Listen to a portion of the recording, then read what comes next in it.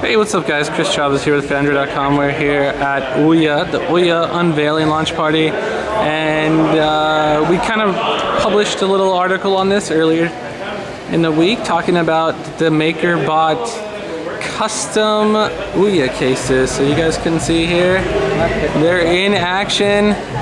This is actually the first time Rob has ever seen a Makerbot 3D printing in action, so it's pretty cool. You guys can see everything going on.